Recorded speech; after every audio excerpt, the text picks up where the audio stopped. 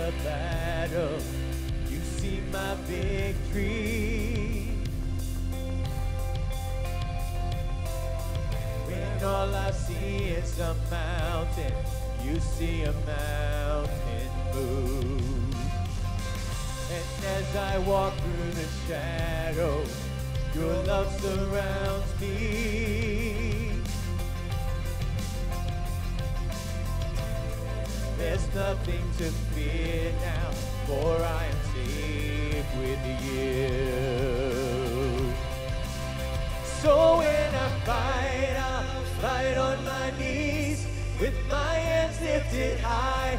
Oh God, the battle belongs to you, and every fear I lay at your feet. I'll sing through the night. Oh God, the battle belongs to you.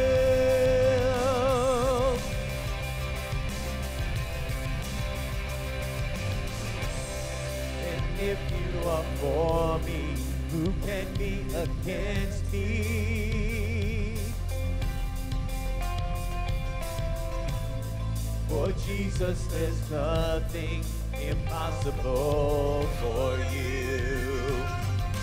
When all I see are the ashes, you see the beauty. Oh, when all I see is a cross, God, you see the empty tomb. So when I fight on my knees, with my hands lifted high. Oh God, the battle belongs to you. Every fear I lay at your feet. I'll sing through the night. Oh God, the battle belongs to you.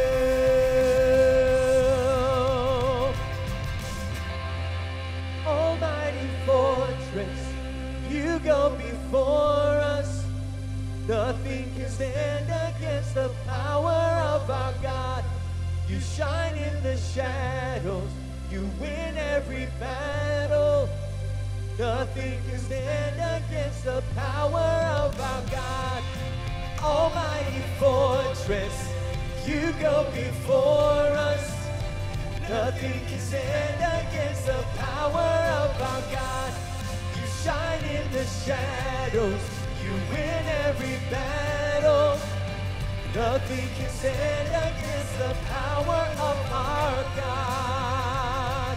Oh, so when I fight on my knees, with my hands lifted high. Oh God, the battle belongs to you. And every fear I lay at your feet. I'll sing through the night. Oh God, the battle belongs to you. Oh God, the battle belongs to you. Oh God, the battle belongs to you.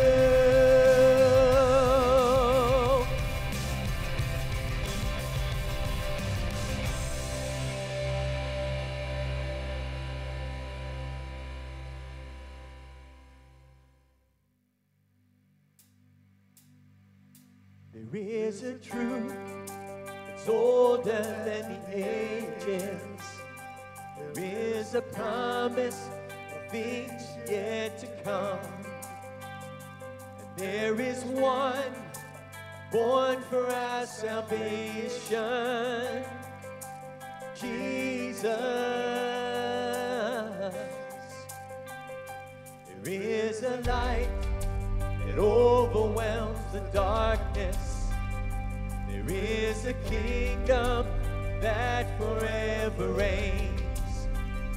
And there is freedom from the chains that bind us.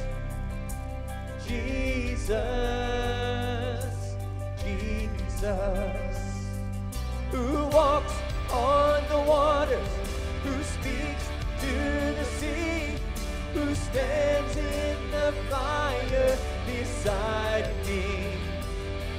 He roars like a lion, he bled as the lamb, he carries my healing in his hands.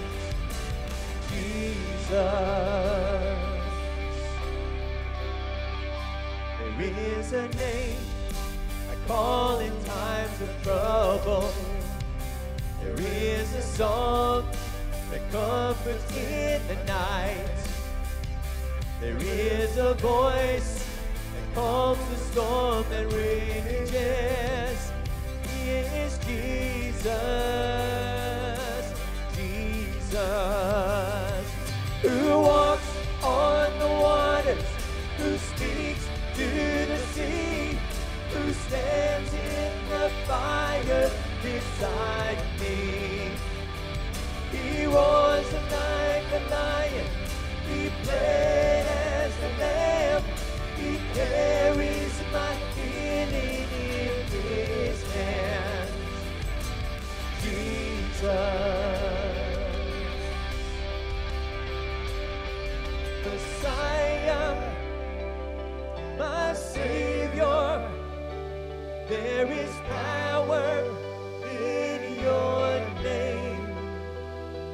You're my rock and my Redeemer. There is power in your name, in your name.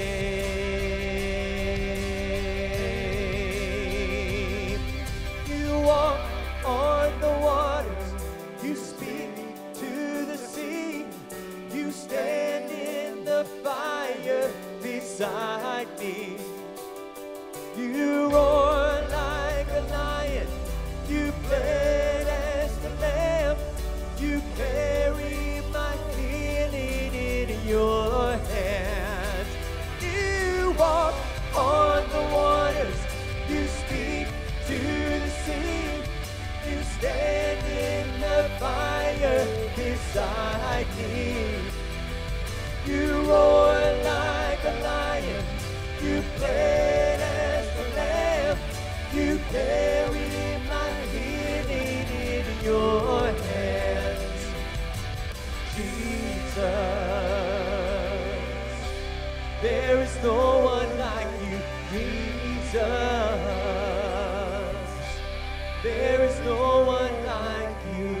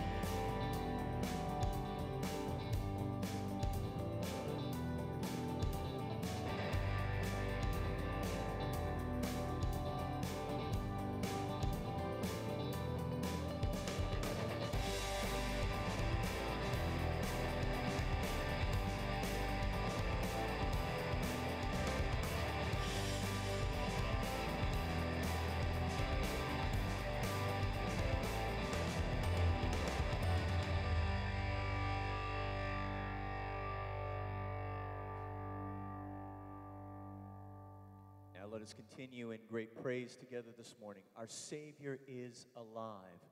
He is our peace.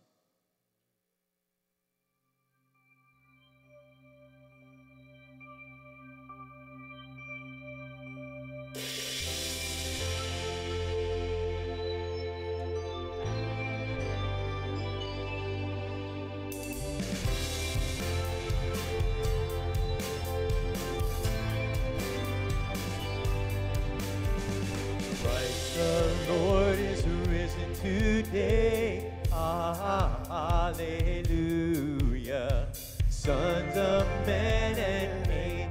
say, hallelujah. Raise your joys and triumphs high, hallelujah. Sing ye heaven and earth reply, hallelujah.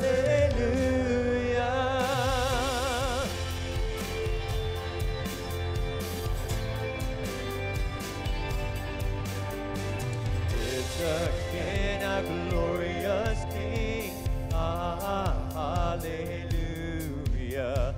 Where, O death, is now thy sting, hallelujah.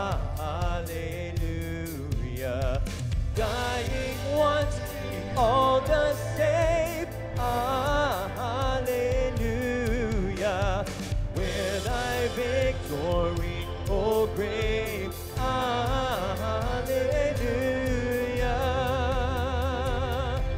He is not dead, he is alive, and we have his hope in Jesus Christ.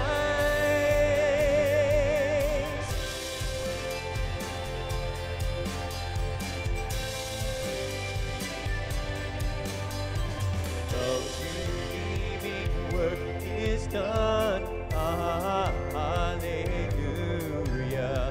Fought the fight, the battle won, hallelujah.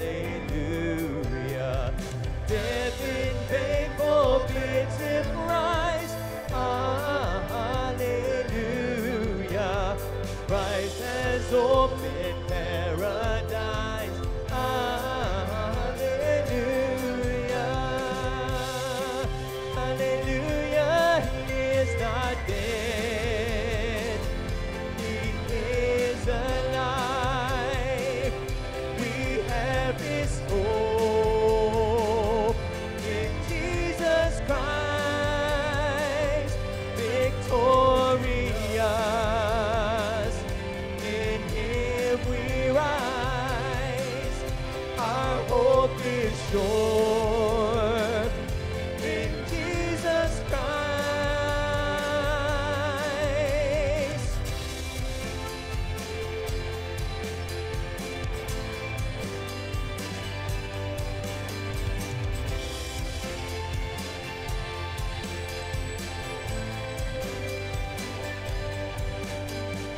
For we now where Christ has led, hallelujah.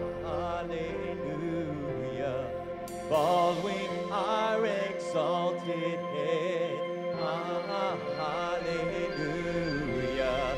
They like him we rise, hallelujah.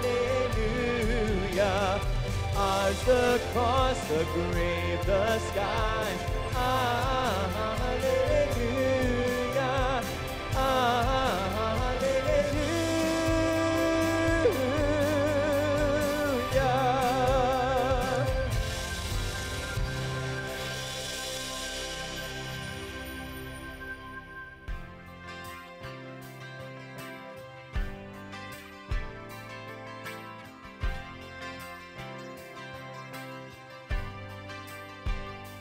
Count on one thing, the same God that never fails will not fail me now. You won't fail me now in the waiting. The same God who's never late is working all things out. You're working all things out.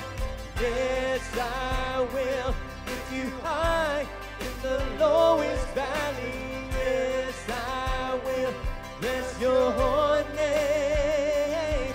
Oh yes, I will sing for joy when my heart is heavy all my days. Oh yes, I will.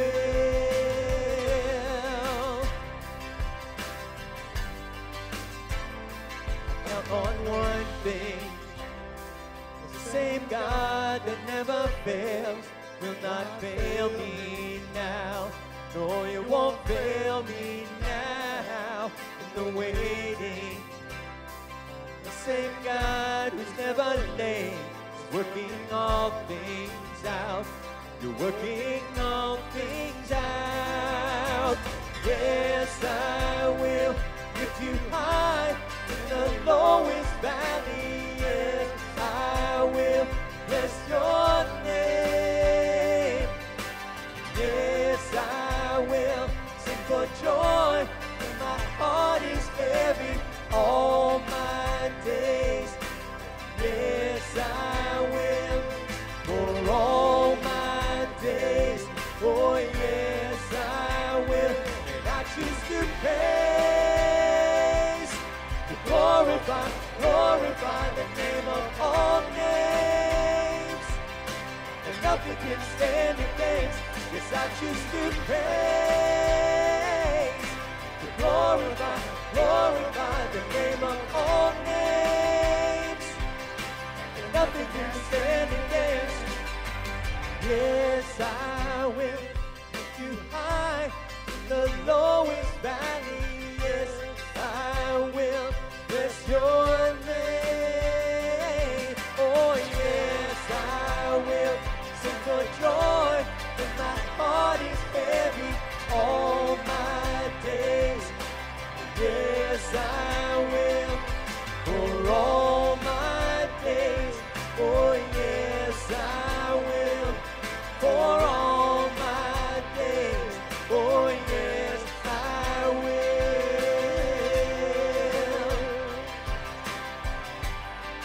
Oh, yes, I praise your name, Lord.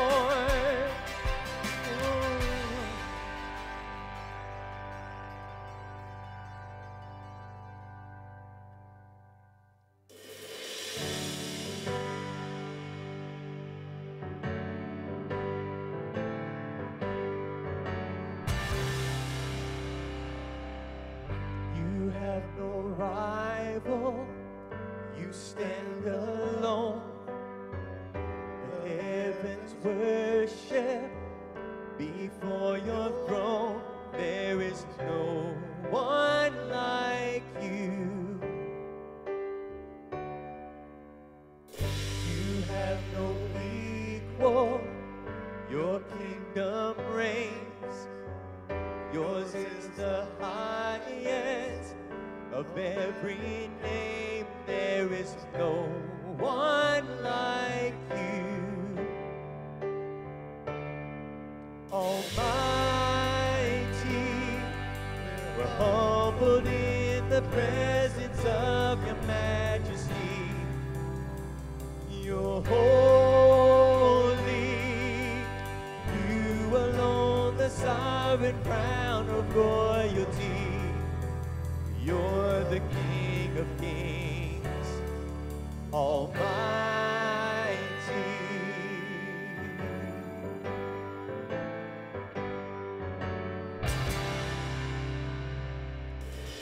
Our God eternal, the great I am, the praise of angels will never end. There is no one like you. With eyes like fire, face like the sun, voices like thunder, who was and is to come.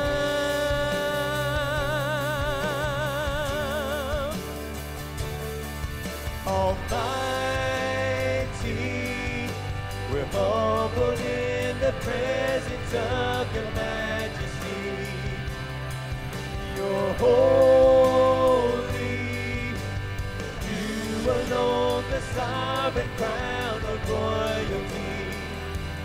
You're the King of Kings, Almighty.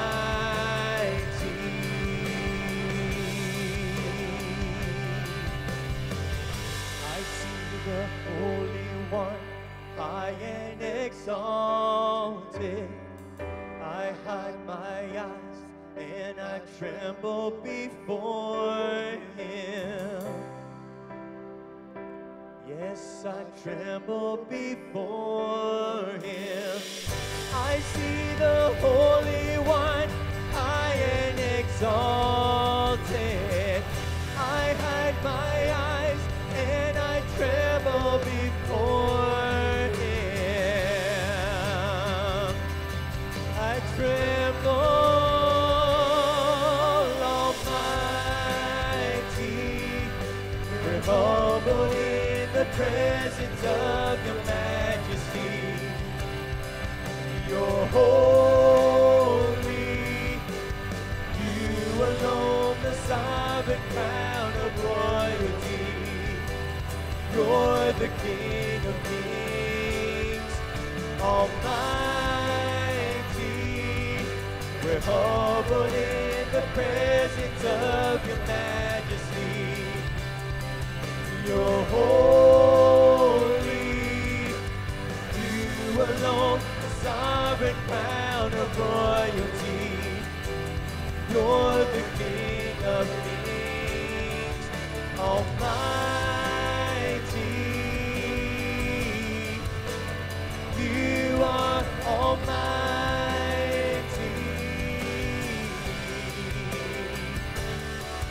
Almighty. You are Almighty.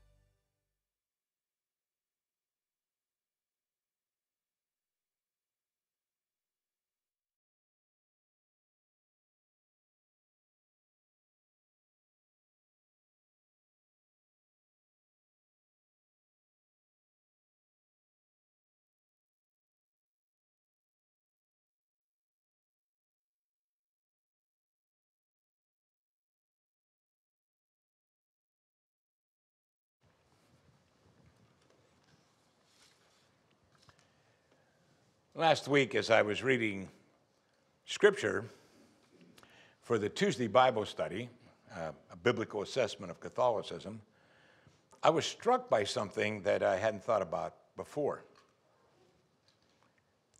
Jesus used two completely different styles of evangelism in his ministry. One when he was talking to sinners, and the second one when he was talking to religious people. You see, Jesus was a great religious figure. I mean, he's the Messiah. That's his claim. And you would think that he would be accepted by the religious community, which he was not. Because this is a community that's devoted to the Old Testament scriptures, which are all fulfilled in Jesus. And the religious community showed Jesus little respect.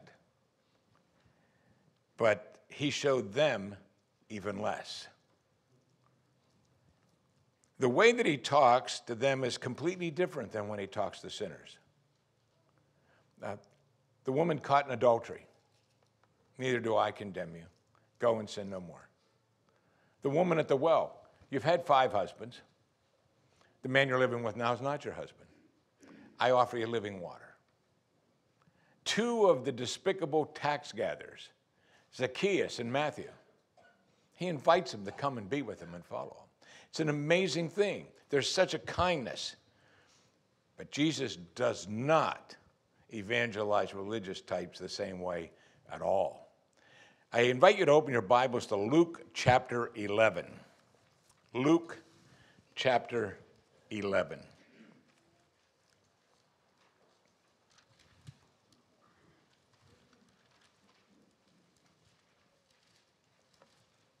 We'll start at verse 14.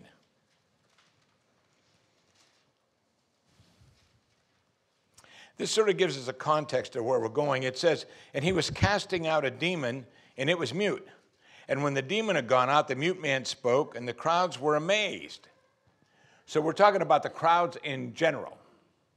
But then it says, but some of them said this, he cast out demons by Beelzebul, the ruler of demons. That's very interesting because the people who first accused Jesus of that are the Pharisees, and that's in Matthew 12. And Jesus went into an explanation. But now a lot of other people listening, being influenced by the religious leaders, are saying, yeah, I think he just does that through the demons. Others, to test him, were demanding he give them a sign from heaven. And it says, but he knew their hearts or their thoughts, and he said to them, any kingdom divided against itself is laid waste, and a house divided against itself falls. The same thing he had said before. He wants to be clear about this. As Jesus then goes on in verse 23, he makes a really profound statement. He said, he who is not with me is against me. He who does not gather with me scatters. Comes to Jesus, there's no Switzerland. No one's neutral. You're either for me or against me, and there's no other option. That's all there is. He wants them to understand that very clearly. And so after he does that, then he rolls down and he says that, he said in verse 27, while Jesus was saying these things, one of the women in the crowd raised their voice and said to him, blessed is the womb that bore you and the breast at which you were nursed. She meant that as a compliment. Jesus wasn't impressed. Interesting. He said, on the contrary, blessed are those who hear the word of God and observe it. Wow. I mean, depending on her religious background, she just said, blessed be the Queen of Heaven, Mary herself. Jesus said, on the contrary, blessed are people who hear the word of God and observe it. It's interesting in light of where religion ended up taking us. But that's what he said. It's almost prophetic in this encounter.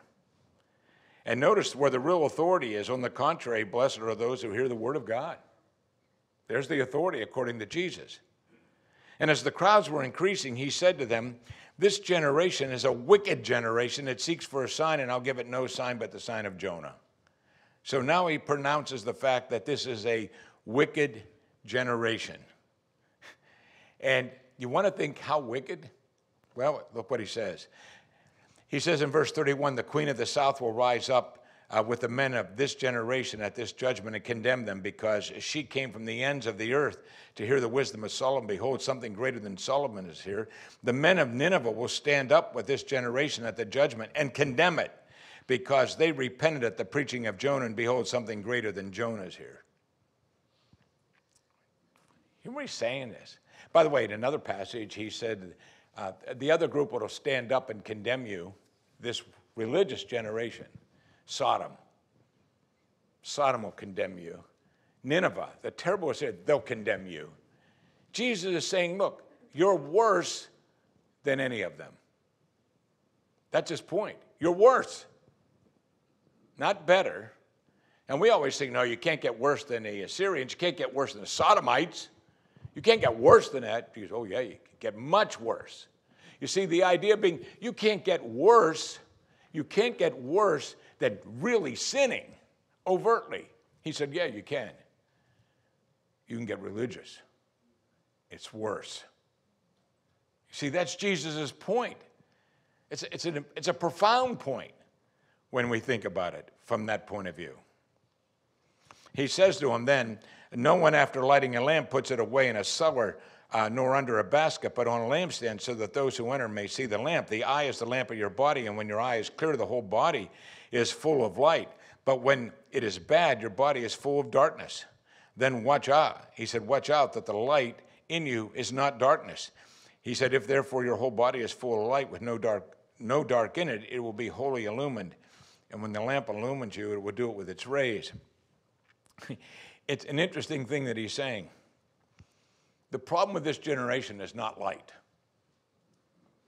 The problem in generation is not your eyes. The problem in this generation is inside you. You're dark. You're black. I'm the light of the world. I'm talking right to you. I'm the Son of God. It means nothing to you because you're dark on the inside. So after he had said this, now we get a context here. He says, now when he had spoken, a Pharisee asked him to have lunch with him, and he went in and he reclined at the table. Wow. A Pharisee. And it seems as though he just wants to know more. And that would be brunch here. It would be called brunch. Late morning, recline at the table, Other Pharisees are there, we'll see in a moment. Other people are there. But he said, could we have lunch? Jesus said, sure. See, he got criticized because he ate with prostitutes and sinners, but he says, look, it's even worse. I eat with Pharisees. You know, I'll even do that. And so he did it. And it's really interesting. He said, when the Pharisee, it says, he reclined at the table. When the Pharisee saw it, he was surprised that he did not ceremonially continually wash before the meal.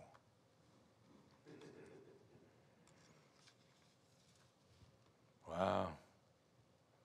Isn't that something? This is amazing to me.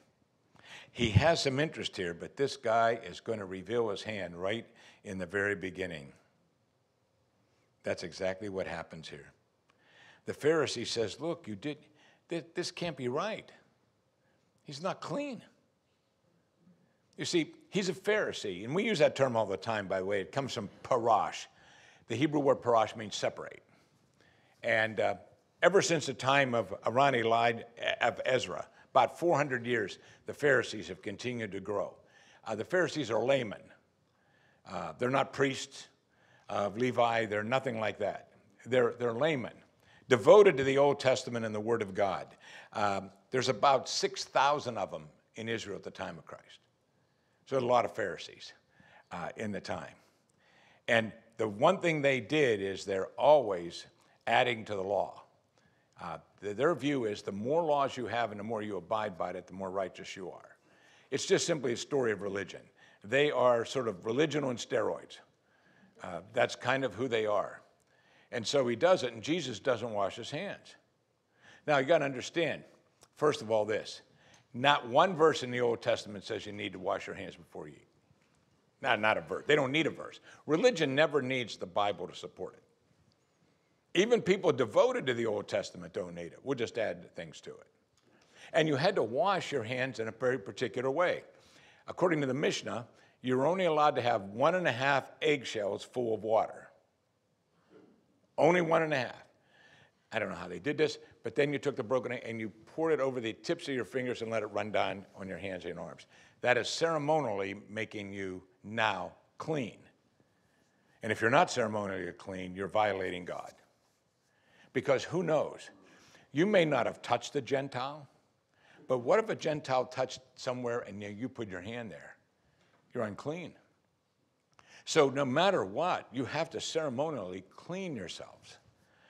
It seems really odd to us, but it's nothing new. In Matthew 15, it says, then the Pharisees and scribes came to Jesus from Jerusalem and said, why do your disciples break the tradition of the elders?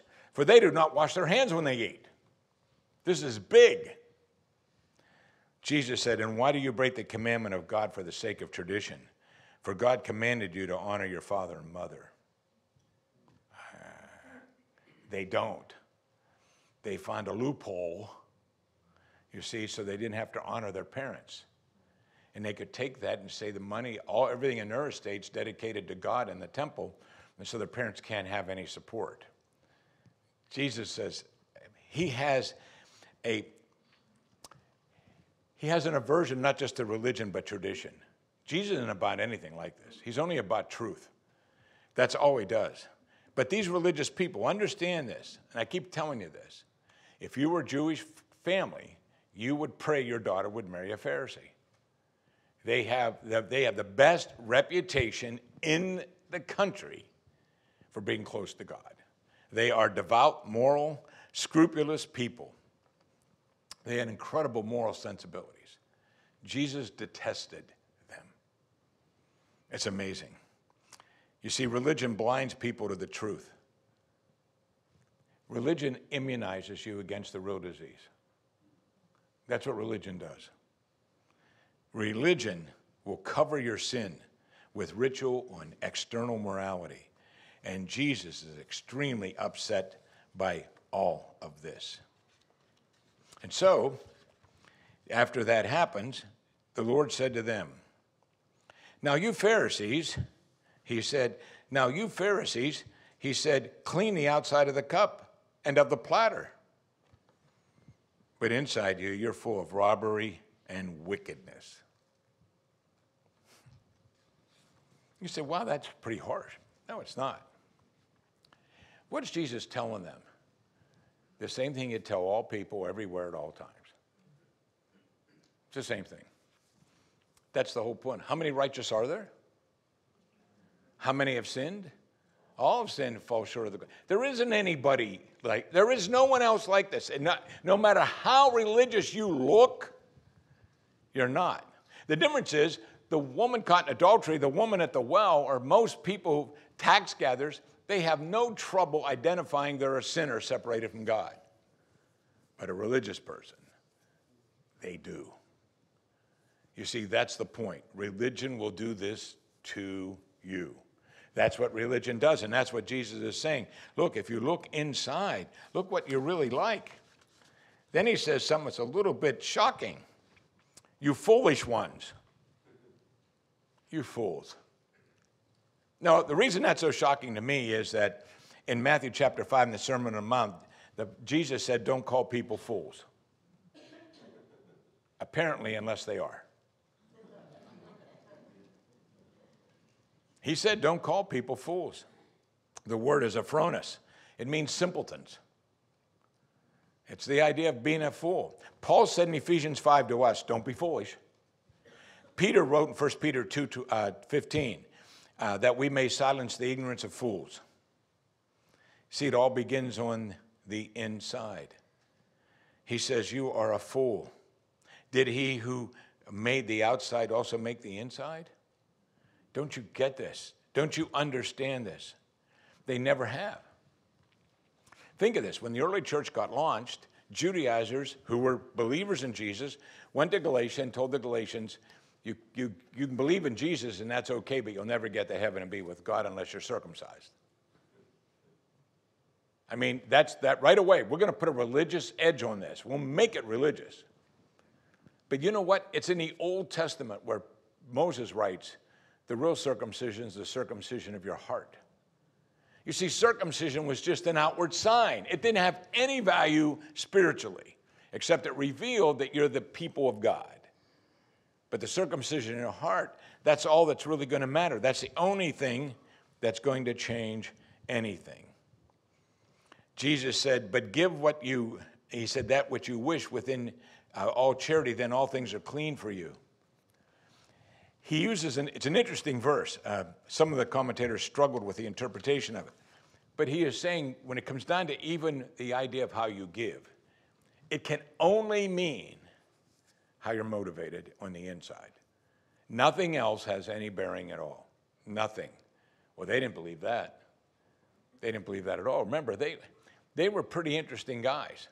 When Pharisees gave, they waited till the temple grounds were full, and then Jesus said they had a trumpet. Now, I don't know if it was literal. And they would want everybody to know, like, here it is. And then they'd walk over and then, look at me. Just look at me. Look what I've done. Wow, that seems kind of crazy, but it's true. Think of Jesus' conversation with the rich young ruler. You want to see the heart of religion, there it is. Jesus took a little bit different evangelistic route here. What did Jesus do? He said, well, what do I do to have eternal life? What a great lead question, right? You think you're going down the Roman road. Jesus, I love this, keep the law. Rich young ruler. I'm in. I always have. I keep everything. Really? Yeah. You see that? You see how naive? You see what religion does to your soul? I've kept it all. Liar. You see, he's just bold-faced lying. But Jesus wanted to expose that. That's the religious heart. The religious heart is always, I always do enough to be with God forever. I do this. My religion proves it. Jesus is not buying that at all. So Jesus said, good. Well, let's move from the outside to the inside then. Then get rid of it, sell everything you have and follow me. Wait a minute. Wait a minute. You see, what is he full of? Greed. What? I'm not selling everything. I'm not doing that. No, you're not. See, that's the whole thing. That's the way this whole thing works. God wants only the inside of all of us. Nothing you do on the outside, unless it's backed up by the inside, means one thing to God. Amos, the great prophet, said this. I love this. Stop your songs. It's a great line. Stop your songs. I don't want any more of your songs. Stop your sacrifices. I don't want any more sacrifices. Why? Your hearts are not right. He said, when you get your heart right, you can sing again. Don't do this. Don't mock me. You see, the idea of religion is so external. It's always based on how we see each other in an external way. And Jesus says, no, don't do that. Religion emphasizes the external and it neglects the internal. And it does it everywhere for all time, and it's doing it today. It's just the way it always works. Secondly, religion majors on minors and minors on majors. That's his point. Because he's going to start now and give 3 of these woes. He said, but woe to you, Pharisees. You pay a tithe of mint and rue and every kind of garden herb, and yet you disregard justice and the love of God. But these are the things that you should have done without neglecting the others. They major on the minor. The word woe there is a word of judgment. When you see Jesus saying woe, he doesn't mean whoa, like slow down. He means this is judgment. So he says, woe to you, Pharisees. They love the secondary things. They tithe a mint and a rue. I find that really interesting. I had to look up what a rue was. I don't know if you did too. And by the way, the Mishnah, the Jewish work on how to be a good religious Jew, says never tithe a rue, but they tithe anyway. But they tithe a mint. And I find that extremely funny. What should have they been doing? Love the Lord your God with all your heart, mind, soul, and strength, and love your neighbor as yourself. We don't need that. I want to show you that. Do you tithe? I tithe a mint. A mint. You give me that mint. I'm going to pull 1/10 of that leaf off. That's God's. You see, look what I've done. I tithe that. By the way, you have to be careful with all that.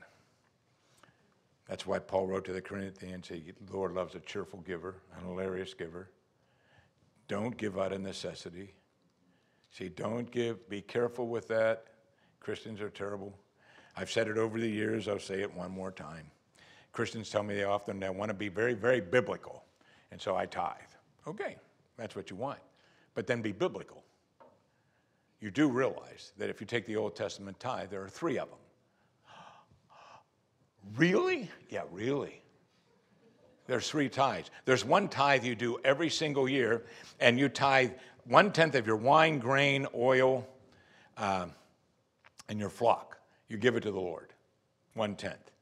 Also, every year, you tithe for the national festivals in Israel. They have festivals all year round. Every Jew tithes. Okay? And every 3rd year, you tithe again on top of those 2. And that's every 3rd year, all that money goes to the poor, the widows, and the orphans. It's 23 1/3%. And in the Old Testament, then, when you give above the 23 1/3%. So please don't tell me you're a tither.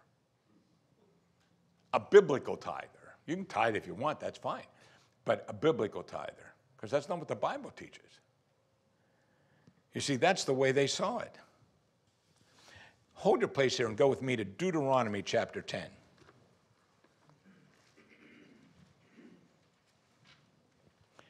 Just to show you, this is back Moses writing in the first 5 books, and verse 12 in Deuteronomy 10. Here's what Moses writes. He said, now Israel, what does the Lord your God require from you? Can't be more straightforward. What does the Lord your God require from you? But to fear the Lord your God, and to walk in all his ways, and love him, and serve the Lord your God with all your heart and with all your soul, and keep the Lord's commandments and his statutes, which I am commanding you today for your good. He says, behold, To the Lord God belong heaven, the highest heavens, the earth, and all that is in it. Yet your fathers did, he said, yet on your fathers the Lord did set his affection and love them. And he chose their descendants after them, even you above all peoples, as it is in this day. So, what? Circumcise your heart and stiffen your neck no longer. Right back to the inside and the spiritual. For the Lord your God is the God of gods and the Lord of lords, and the great and the mighty, the awesome God who does not show partiality nor take a bribe. He executes justice for the orphan and the widow, and he shows his love for the alien by giving him food and clothing. So show your love for the alien, you who were aliens in the land of Egypt. Now that's clearly what God is saying. Now by the time you get to religious Judaism at the time of Christ, Pharisees wouldn't even talk to an alien. You don't even go near Gentiles. We want nothing to do with these folks. Well, God said, I want you to take care of them. We're not taking care of them. They're unclean by our religious standard. So you sort of get this idea of what he's talking about. They completely miss the mark. Religion emphasizes the external at the neglect of the internal. Religion majors on minors and minors on majors. And now he goes to the next woe, and he said, religion loves public status. Boy, does it. He said, woe to you, Pharisees. You love the chief seats in the synagogues and the respectful greetings in the marketplace. Wow. The place of honor. The chief seats in the synagogue were put in the front. Amazing. Church never got over this. Did the same thing. I can remember in Pennsylvania when I first started preaching in all kinds of different churches. It's pretty intimidating. They had in the front usually gigantic chairs. I mean, just gigantic. And my job, because I was a preacher, was to go to sit in one, you know. And you all sit out there with all the little people, and then I sit in what they called the deacon's chair at that time. But you sit up front so everyone can see who you are. Really. You sit up there so everyone knows who you are. But it gets a whole lot worse than that. They love the chief seats, the front seats. They love elaborate outfits. Has that changed? Oh, not at all. Wow, robes. I mean, some of the robes are Reverend Knight kind of robes. You know, I mean, robes. Hats. What do you see in the Word of God? Hats. I mean, they got hats that are amazing. Why do they have a hat like that? Because you don't. We're different than you. You see, look at my hat. Look at my robe. Collars. You see, I have to wear a collar. Why? Well, so you know who I am. I thought God knew who you were. Jesus looked just like the disciples. He didn't wear special stuff. This is amazing what ends up happening here. How we love public status. I want to read something before I go to the last one. I want to go back to Matthew 23. And I want you to follow this with me with a whole lot more of what Jesus says.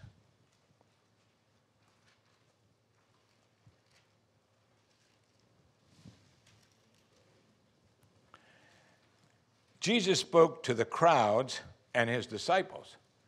Now, this time Jesus is talking about the Pharisees. He's speaking to everybody. Now, you have to understand, the disciples were afraid of them, and the crowds adored them. Jesus said, I want to get this all straight right now. He said, the scribes and Pharisees have seated themselves in the chair of Moses. They believe they're the leader of the nation. They are not. They represent the nation, but they are not the leader. Therefore, all that they tell you, do and observe, but do not do according to their deeds, for they say things, they do not do them. You see, what's the problem with religion? It's in that verse. Religion is always hypocritical. Always hypocritical. Can't help it.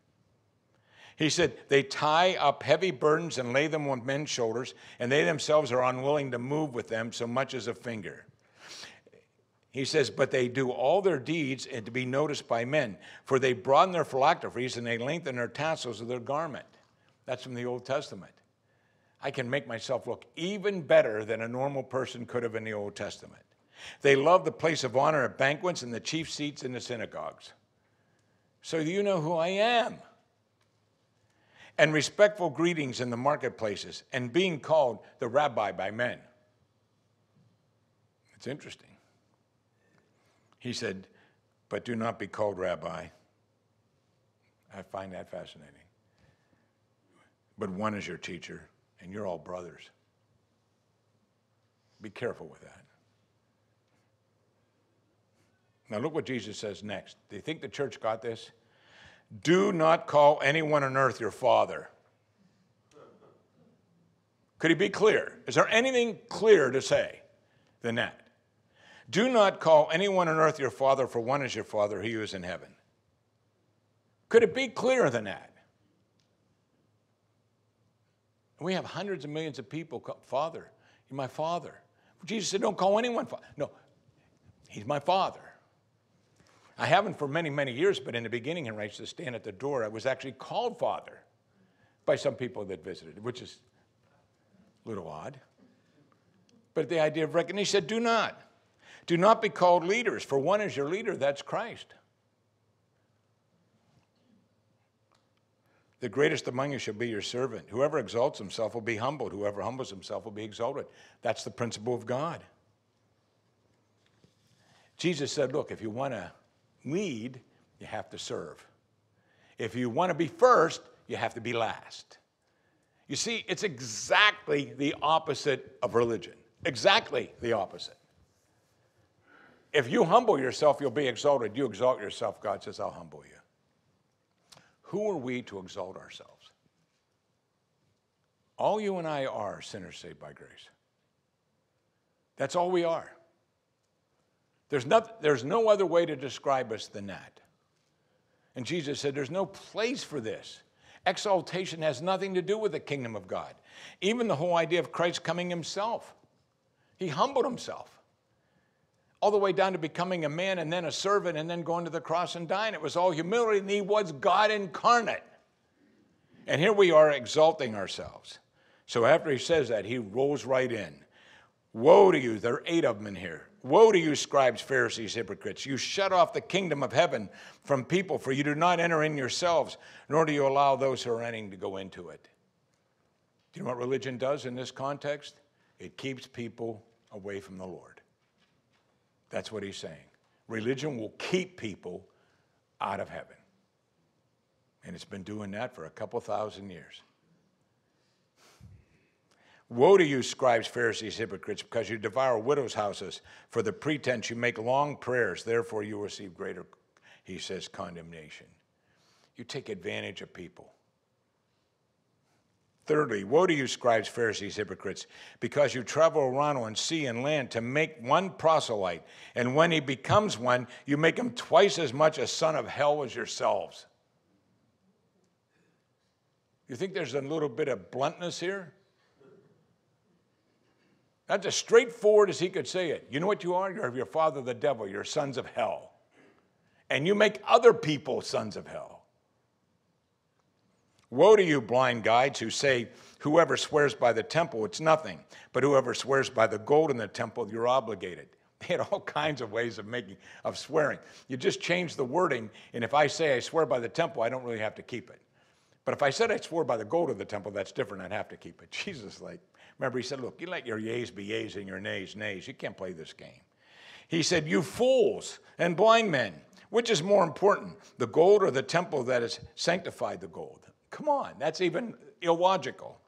Whoever swears by the altar, that's nothing. Whoever swears by the offering, he's obligated. You blind men, which is more important, the offering or the altar that sanctifies the offering? Therefore, whoever swears by the altar swears both by the altar and by everything on it. Whoever swears by the temple swears by the temple and by him who dwells within it. And whoever swears by the heavens swears both by the throne of God and by him who sits upon it. Every time you swear to God. period. There is no other way to swear. Even if you say, I swear on my mother's grave. Okay, there's no value to that. Woe to you, scribes, Pharisees, hypocrites! You tithe the mint and the dill and the cumin, neglected the weightier provisions of the law, justice and mercy and faithfulness, but these are the things that you should have done without neglecting any others. You blind guides, you strain out a gnat, you swallow a camel. Just amazing, vivid words. Woe to you, scribes and Pharisees, hypocrites! You clean the outside of the cup and of the dish, but inside they are full of robbery and self-indulgence. You blind Pharisee, first clean the inside of the cup and the dish, so that in the outside you may clean also. Woe to you, scribes and Pharisees, hypocrites! For you are like whitewashed tombstones. On the outside you appear beautiful, but you are full of dead man's bones and all uncleanness. So do you too outwardly appear righteous to men, but inwardly you are full of hypocrisy and lawlessness. Woe to you, scribes, Pharisees, hypocrites! For you build the tombs of the prophets and adore the monuments of the righteous. And you say, if we had been living the days of our fathers, we would not have been partners with them in the shedding of the blood of the prophets. He says, you testify against yourselves, you are their sons. Those are the ones who murdered the prophets. He said, you know who always killed the prophets? Religious people. You want a sign of religious people? They kill people. Do you see anything in the New Testament of Jesus and his followers ever saying, if you don't agree with me, we'll kill you? Ever? Ever. Well, the church's history has been for 2,000 years. They kill people. They kill people who disagree with them. We'll kill you if you disagree with us. Some of those guys who were killed by the church ended up, they not only burned them at stake and killed them, then they took grinding tools and ground up all their bones and dust into dust. Then they put them in little sacks and put them on different ships and took them to different parts of the world and the ocean and dumped them overboard. Because you disagreed with us. He said, fill up then the measure of the guilt of your fathers. You serpents, you brood of vipers, how will you escape the sentence of hell? Now, the reason I'm saying this is Jesus talking to people, and he wants to evangelize them. That's what he's doing. Now, back to Luke, and we'll look at the last one. Religion emphasizes the external, not the internal. It majors and minors, it minors and majors, and religion loves public status. And a very sad one, religion corrupts others. Verse 44. He said, woe to you, for you are like concealed tombs, and the people who walk over them are unaware. Now you might say, well, what's that have to do with anything? A lot. In the Old Testament, Leviticus 21, you and I, a person in the Old Testament cannot touch a dead body. If you touch a dead body, you have to go through a 7-day purification process. So you have to do a lot of purifying. And that's in the Old Testament. You have to do that. Also, it says in the Old Testament that the Pharisees took it and said, you can't touch a grave. If you touch the grave, then you have to go through the 7-day purification process because you touched the grave. Well, one of the problems is that what do you do with unmarked graves, of which there were many? So what if I'm walking along and I step on a grave that's unmarked? Now I'm unclean. You see, I didn't even know it was unmarked, but now I'm unclean according to Pharisaic law. And I find that kind of an interesting thing. And so what Jesus is saying is, that's what you are. I'll use your analogy. You're unmarked graves. You make people unclean without them even knowing it. One writer wrote this, Jesus uses this familiar thing and says, you know, you're like unmarked graves. People have no idea that they're walking all over you and being defiled all the time. People come in contact with you and they don't know it, but you're not making them holy. You're making them unholy. You're defiling them. What a terrible description of someone. That's how it is with these false religious leaders. They are unmarked graves, and you touch them and you're defiled. And your defilement is not just ceremonial, it's spiritual. And it's not just your body, it's your soul. And it's not just ritual defilement, it's real defilement. And they are making you twice the son of hell as themselves. That's what Jesus said. People walk over them, they're unaware of it. You defile people. So if you think about this, religion emphasizes the external, not the internal. Religion majors on the minors, minors on the majors. Religion loves public status, and religion corrupts others. And Jesus said all this as he's evangelizing religious people. What does that mean to us? What does that mean to him? This is what I think. A religious person cannot be converted until they realize the hypocrisy of their religious activity. That's what Jesus is saying. And by the way, there were Pharisees who came. Remember the first great when it came to him, an honest man named Nicodemus. And he was the Pharisee of Pharisees, the teacher of Israel. And Jesus, he just comes in, he wants to talk to Jesus. You think Jesus is going to be impressed with his credentials? Jesus ignores him and says, you have to be born again. And Nicodemus said, wait, what are you even talking about? I'm talking about being born again. He said, oh, you mean go back in my mother's womb? You know the whole story. But after that, Jesus is not so kind. The rich young ruler saying, when he deals with religious people, what he's come away with is, you will not accept the gospel until you realize that there's a hypocrisy in your religion. You see, until you realize there's an hypocrisy in your religion. What an interesting thing. I don't know if we can learn from that, because we're not Jesus. He has an authority we don't have. But I do think this, it's very interesting that Christ was, when you see him with a woman caught in adultery, when you see him with he's unbelievably patient. When he's with religious leaders, he is not. He is not. Simply because they do so much more damage, not just to themselves, but to everybody else. Let's pray.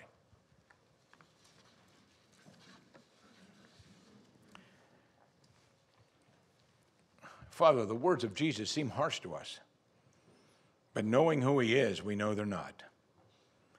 Jesus has seen his own country, Israel, where he was their Messiah, totally taken away from God and put in the hands of religious men. He had seen what religion had done to his own people. And Father, he pronounces these woes on them. We all have a tendency, Father, to become religious with certain things. May we be warned that anything that doesn't originate in our inside is not of you. May we dedicate our lives to loving you with all our heart, mind, soul, and strength, and our neighbors as ourselves. May we live by that axiom and those commandments. And Father, may we, when we witness to very religious people, may we do what Jesus did, and maybe a different way, but to simply try to get them to realize the hypocrisy of outward religious activity. We do this, Father, for your glory and for our good, in Christ's name. Amen.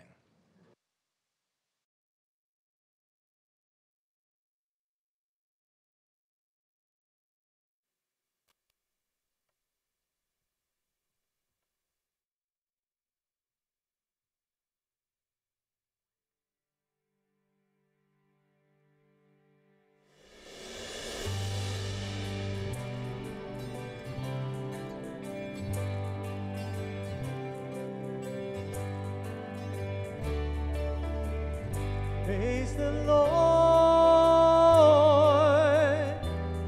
his mercy is more, stronger than darkness, new every morn. Our sins, they are many, his mercy is more.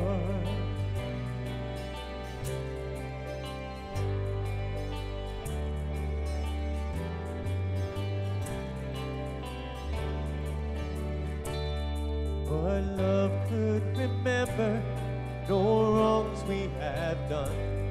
Omniscient, all-knowing, he counts not their sum.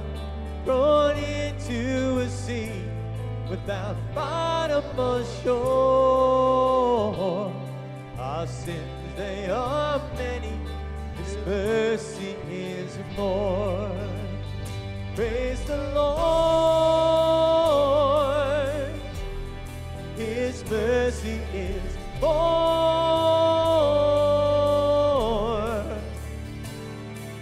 Stronger than darkness, new every morn. Our sins, they are many, His mercy is more.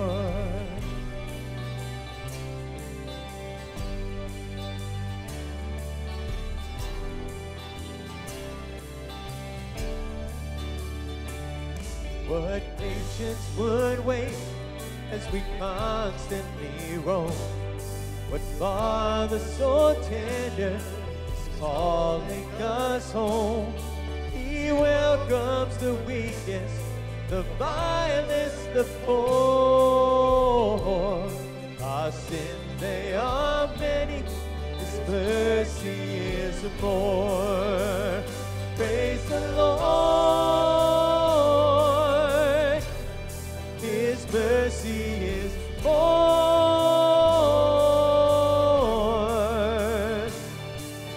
Stronger than darkness, new every morn.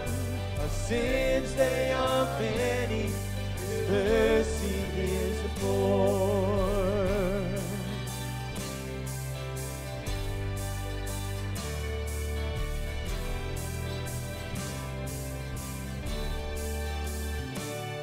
What riches of kindness lavished on us. His blood was the payment, His life was the cost. We stood beneath a debt we could never afford. Our sins, they are many, His mercy is more. Praise the Lord, His mercy is more.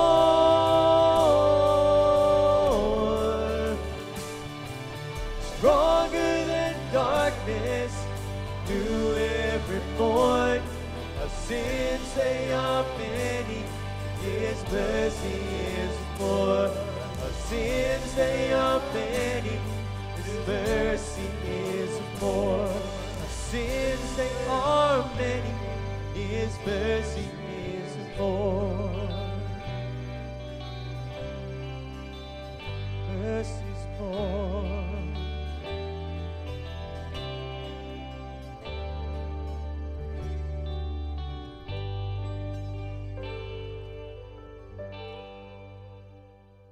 We love the Lord our God with all our heart, mind, soul, and strength. Amen.